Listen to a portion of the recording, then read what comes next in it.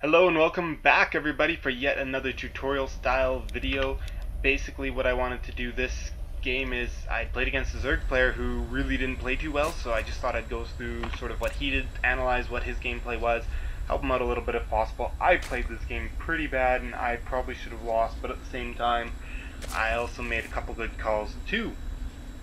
So yeah, you're gonna see I put down my pylon, standard timing, came in for the scout. You can see he's going for his scout pretty early as well. Not so sure why he wanted the real fast scout, especially considering he's not going for an early pool with an early attack. Yep. And yeah, so far everything's looking kind of normal, except, okay, what about here? Usually, unless you're doing some sort of early aggression all in, you should expand now instead of going gas first. It's just better overall. It definitely would have been better if he expanded. I threw down the pylon there thinking he was going to expand, and now I come into his base and I see this stuff. So, you know, first thing for him though is I would definitely consider doing the expansion before doing the pool gas. But then again, maybe he wants an aggressive play, so that's why he would do that. But one thing that's kind of interesting here is I go to check, make sure he's not going to take this, because I'm expecting him to expand, because that's what Zerg players do, you just expand. It's kind of the best strategy right now for Zerg, is just go for that quick 3 base roach at like 9 minutes and your opponent basically just dies. But he is actually going for a roach rush to a degree. Now, he is still not expanded here, still not expanded here. This is going to tip me off for a little bit, so, you know, I just want to mention a little few things about myself, even though we're kind of looking at his gameplay. If you look at the income tab here, really low on harvest account, but I'm assuming that he is cutting workers to be able to get, you know, roach out. Now, this is not the proper build order for a 7 roach rush. So, you know, if he wants to do an early aggression with roaches, he should really look up the build for 7 roach rush and do that. But yeah, definitely now there's a few more units, but right now it's gonna be he's got to either decide if he wants to go for a 1 base all in, or if he wants to go for, you know, expand and be able to continue playing the game. But he's kind of going for like this halfway in between, and it's not really the best. But see, here's what I mean about I had a bit of a good read is I saw that he wasn't expanding for the longest time. I saw the roaches attack my pylon, and that's why I have 3 cannons instead of just 1, or even just 2. So definitely very important to consider things like that at all times. Of course, he's forced to be pushed back, and right now he should just expand because, well, obviously I've got an expansion up, and you know, I'm able to hold any aggression he has right now, so really he should be taking 2 bases instead of 1. So that's kind of a big mistake there.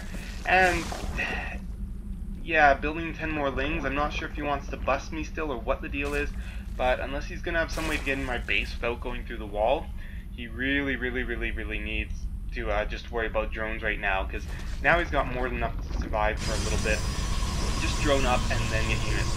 He's now getting a Spire, not a bad idea, except for the fact that he doesn't have the economy to back it.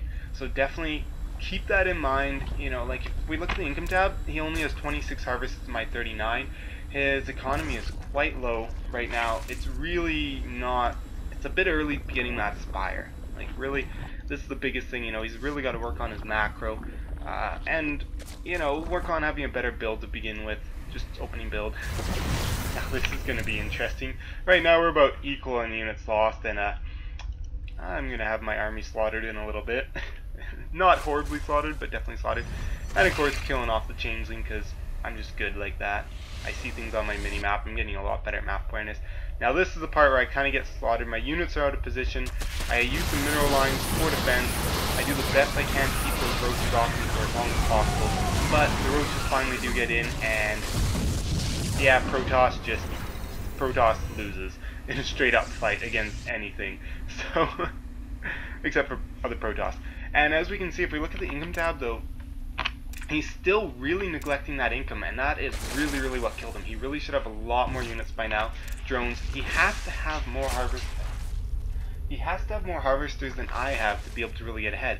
I'm even taking a 3rd base, a little risky, but you know, because his economy is so weak, it actually is not going to hurt me. But if he had had a good economy, might have been at risk, because I knew the Mutalisks were coming out, but also because I knew the Mutalisks were coming out, I knew I had to make a push real soon. See all these extra gateways being added on. I'm going to sit outside of his base, be ready to force field this ramp, because I need to make sure that the Mutalisks are afraid to go and harass me, because right now I cannot afford. Oh, didn't even notice that change. I cannot afford to have. How come observers, like, your unit should automatically attack changelings when your observer sees it? And yeah, so if we look at the upgrades now, we'll just watch this battle because there's really nothing else to do. I've got 1 attack and he's got absolutely nothing for attack. And if we look at the army tab, a relatively big command. And I do have blink, even though I don't really use it too much because I don't really have to. But yeah, blink forward just to make sure all my units are attacking. A little late on that, but whatever. And basically, yeah, I'm gonna win the game now. But really, a lot of that was just, you know, he had a bad opening build. He didn't build correctly to do a roach rush, and then he really didn't macro well enough. You know, not building all those extra harbingers. Really need to take a third base because when you're Zerg, you want to have more bases than your Protoss counterpart. So yeah, the unit composition wasn't the big problem. Definitely, Mutalisks can be very good against Protoss, especially at the lower levels. I don't see Mutalisks a lot in the pro levels, but I know I have a ton of trouble, and I know there's other Protoss who have trouble playing with Mutalisks in lower levels, because it's really easy for a Zerg player to be aggressive, to be out there with the Mutalisks, be flying around, and it's really hard for the Protoss to defend multi-pronged attacks and very fast units.